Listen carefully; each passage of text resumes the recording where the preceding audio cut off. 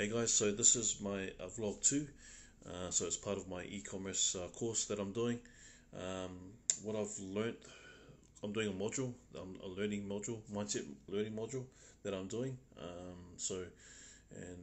What I've learnt through these modules is a fixed mindset and a growth mindset. So fixed mindset is basically you're used to something that you do pretty much every day. You're fixed on something. I'm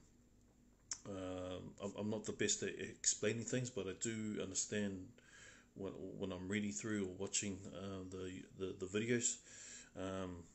But someone else will be able to break it down a lot easier. The growth mindset is something that when you take something that you don't understand, or something that's new challenges, you can take that and sort of like learn from it. I believe so. So that's the growth mindset.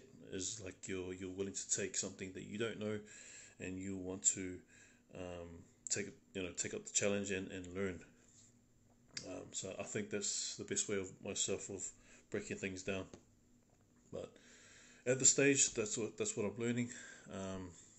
These are not easy things. That's strong in my area of online stuff and online tasks and all that kind of stuff. But it's a start. So thanks.